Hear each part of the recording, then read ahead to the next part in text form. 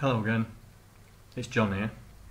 In this video we are going to have a deep dive into branching, and mainly the branch if equal, branch if carry clear and branch if carry set. And the way we're going to just look at how they work, we are going to use an example of a guessing game. Now, it's a very simple concept. User enters a guess. We test if it's equal to the answer that's in the computer. If it is, we congratulate the user and end the game. If it's not, we test whether it's lower and report that it's too low, or we test that it's too high and report that. And then with those bad guesses we increment the attempt counter by 1 and then send it back to the user. So the three branching commands we're going to use for this, as I said, is branch if equal, branch if carry clear and branch if carry set. And the reason we're using branch if carry clear and branch if carry set is because of the rules that I stated before in the previous tutorial, is that when you test a number with another number, even though the zero flag is set or not set, it means that it's equal to that number, not equal to 0, as if you was, say, load accumulator and it would test whether it was 0 or not. If the numbers are the same, it sets the 0 flag to be on, which means that both numbers were equal. If the 0 flag is off, that means the two numbers were not equal. But we're not using not equal because we already know that it's either equal or not. We already know that it's not. So the other test is the branch if carry clear and branch if carry set test. Now, if we test for branch if carry clear, that effectively says that the number we're testing against is lower than the number that the user will have entered. And the same with branch if carry set. We're effectively saying that the number that is being tested is either higher than or equal to what the user's entered. But the fact we're going to be testing for equal to anyway, that means we take that away from that rule, and it would be that the answer is greater than the user has entered. So going back to the game, so this is basically going to be the game. It's not very complicated, and we're going to write this in machine code. So I will show you what I've written in machine code to make this game work. So here we are. Guess this number game, and all I'm doing is I'm starting it in the usual place, set up some variables. So this is a kernel print variable, an input variable, input routine, from number, which means that to get a number from, and get line, or get a user input line. Got a couple of other variables here. Using a macro to print strings out, and then got some variables here in memory. So we've got the guess, which I've set to 0, which is equal to the break. Number to guess, so that's the guess that the computer will generate, which I've set to 0. And how many attempts, which I've set to 0. Then we've got a few strings. So you have now had attempts, and these are strings that we're going to report back to the user. So nothing special there. So this is where the crux of the code is. So we're starting off and we're initializing the attempt number of attempts, and we're setting it to 0. Then we're going off to a random number generator, which is going to generate a number between 0 and 255, and then we're going to store that number in memory. So it's all fairly straightforward. Don't have to worry about the random number generator. That's a more advanced routine which we'll talk about in a much later tutorial. We then go and get a number from the user, so we have to present an input line with some text, grab what they have typed in and then convert it into an integer number and then pass it back, and it brings it back in the X registry. So we store the X register into guess, which is the user's guess, and then we increase the number of attempts by 1. So if the first guess, it should be 1. Then we transfer X, or in other words the guess, into the accumulator, and then we do a compare with the guess, with the number that the computer's generated and placed into memory. And this is where we then use the branching commands to determine the state. So we've already said if it's equal to, so if we're in this area here, was it right? It's going to let the user know by congratulating them and then the game. So I've created a label where it's going to go off and congratulate the user. So if we scroll down, we'll see here's congratulations.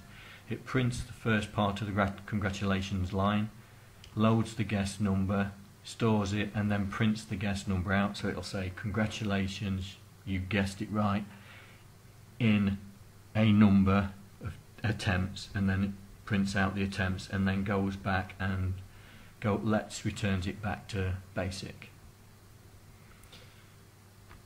The next test is branch if carry clear, which if you go to our rules, if carry is clear, then it means that the number was tested was less than the number being tested. So here we are. So it would be, sorry, your guess is too low. And we come over and we print out the text that says, sorry, your guess was too low. And then it jumps back to the looper, prints out the current attempt number, and then lumps back round. And then branch if carry set. And we know from the rule set here, if the carry is set, it's greater than or equal to the number. We've already tested equal to, so we know it's not that. So therefore, it is greater than. And we've got a similar function here that says, there you are, too high.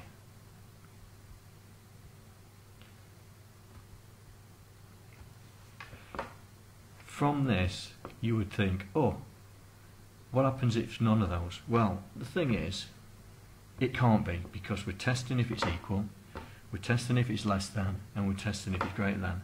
There is no other scenario that we need to worry about, because they're the three.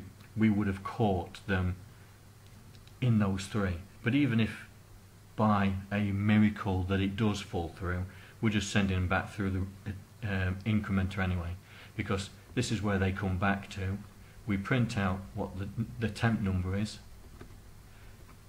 do a carriage return to make it a new line, and then send it back to start the whole process again. Very simple and very convenient. Now remember that branching is only relational, so it can only jump forwards 127 characters and jump back 128.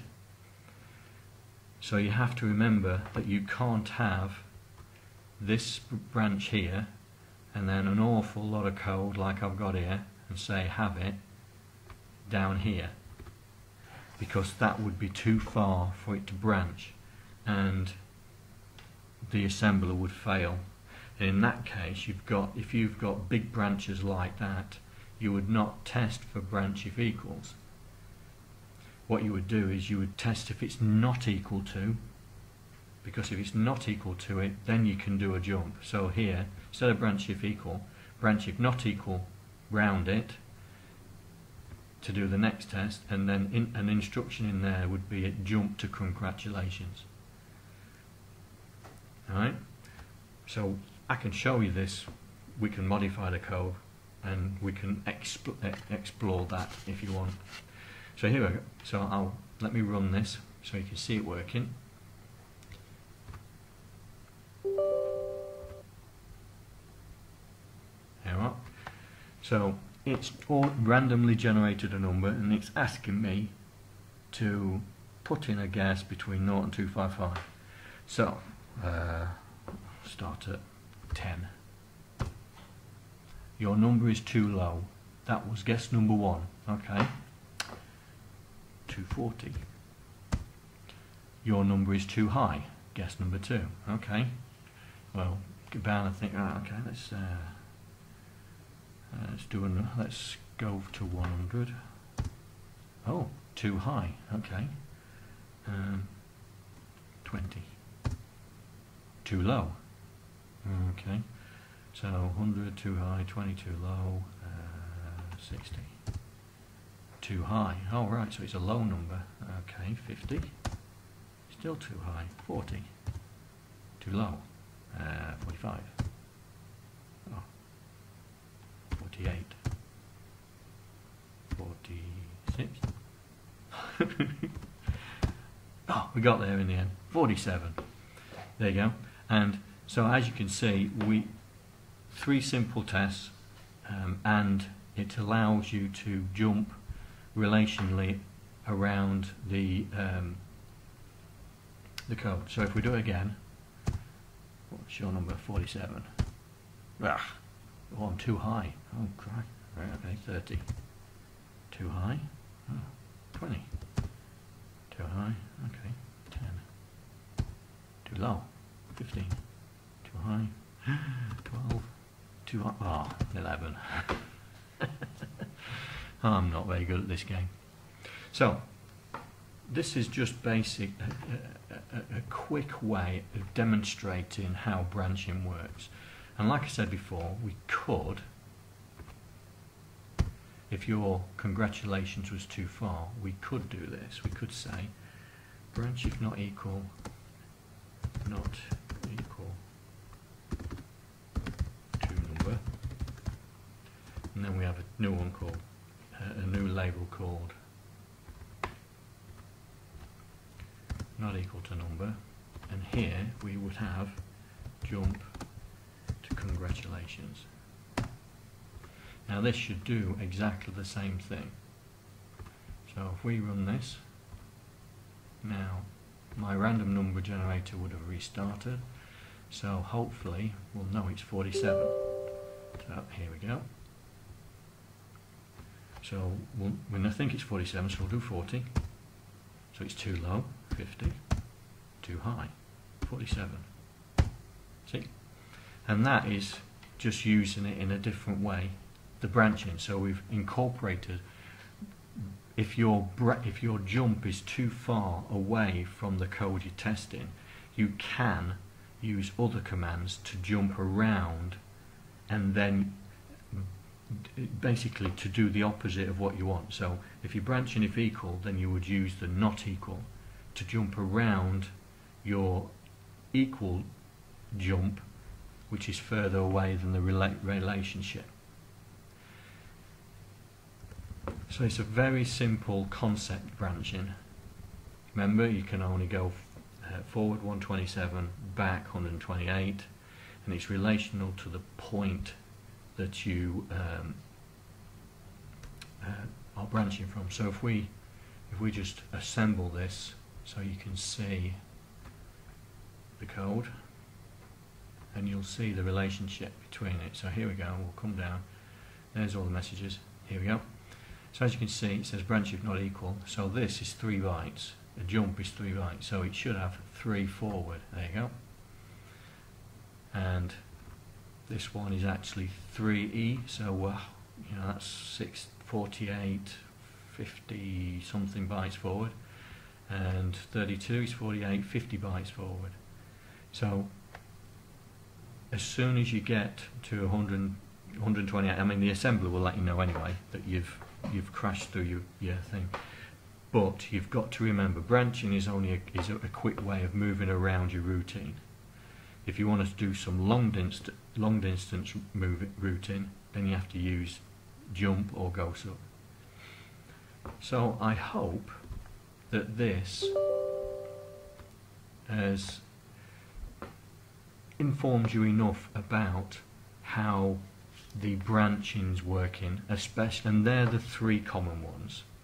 So 4 common ones. So you've got branch if not equal, branch if equal, branch if carry clear, which is branch if less than, and branch if carry set, which is greater than or equal to.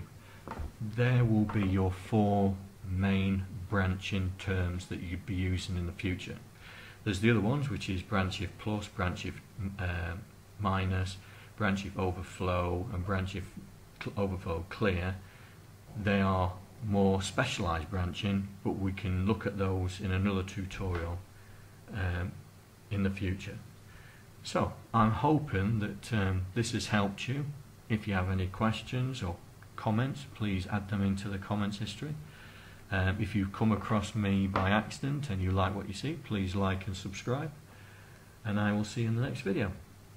Bye.